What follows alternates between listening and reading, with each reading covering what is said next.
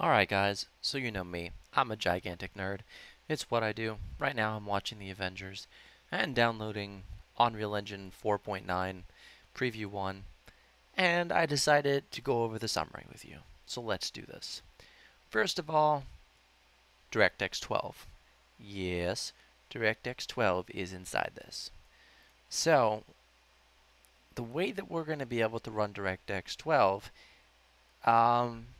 I'm going to go over this really quickly for you. How I think we're going to run DirectX 12. I'm not entirely sure how it's going to work, but I'm going to test it anyway. I think this here is DirectX. This right here is 4.9. It's an older version, but it's there nonetheless. So we're going to create a shortcut for the editor. We're going to go all the way down to where the shortcut exists, which I believe would be at the bottom. We're going to right click like that, and we're going to go at the end, and we're going to go back to the page. Now, where it says this, you're going to copy and paste and hit OK. And I think that's how it works. I don't know if that will run or not. But if it does, I'll be surprised. So we're going to let that load up while I talk about this. And there it is. Okay, that doesn't work. You're now able to use advanced search syntax when performing searches in the content browser. Important improvements to the usability and robustness of collections, including nested collections, dynamic collections, and more. Alright, so now we got some blueprint updates. Sorry, phone's going off. Friend is messaging me about some Blender stuff. And two people are actually. So, optimized math expression node is now more, whatever that word is. I'm not even going to try to pronounce it because I will screw up really bad because I got blurry vision right now. Then regular nodes. Functions can now have multiple return nodes. Construct objects from class nodes let you spawn base or objects types, and it's turning on. Oh, okay. Right. There's a lot of good stuff in blueprints by the looks of it. Yeah. We got core updates. Runtime assets cache is generic assets cache system that can be used to persistently store data generated during runtimes and configure asset buckets.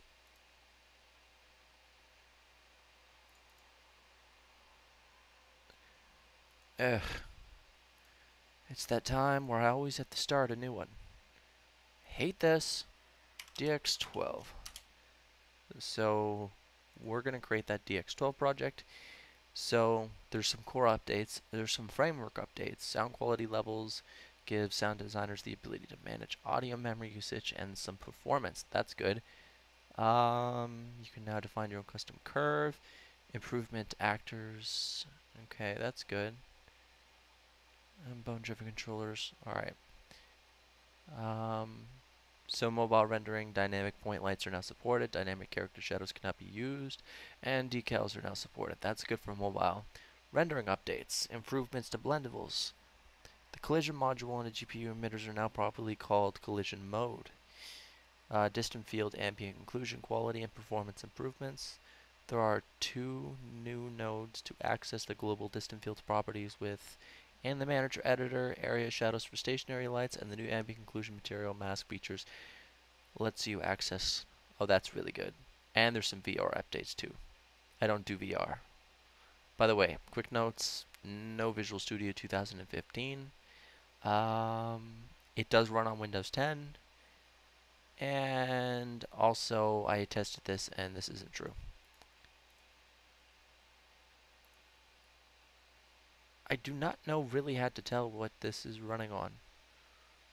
So do we just show stats? Type command, okay. Show FPS. Advanced, I want to show threading. Draw calls. I want to show draw calls. Numgets, engine, CPU stills, load time. Yeah, threads. All my threads are working, all 8 of them. Going to now officially turn that off. Ooh, engine.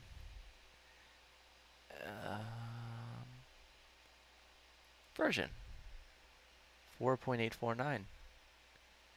120 FPS, that's good. And FPS hitches levels. Detailed. Oh, that's pretty cool.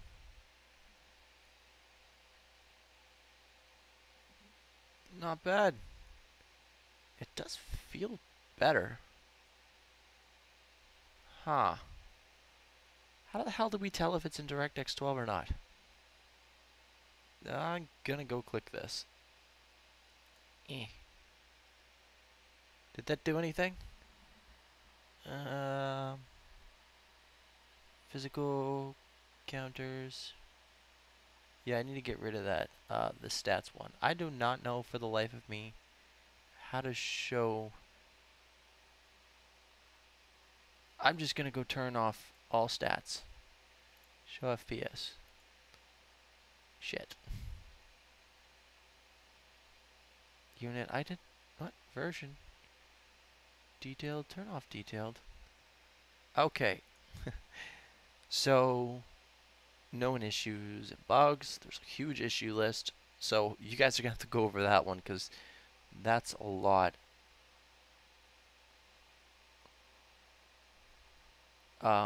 Nobody's excited for DirectX 12 in this thread. That's kind of sad for game designers.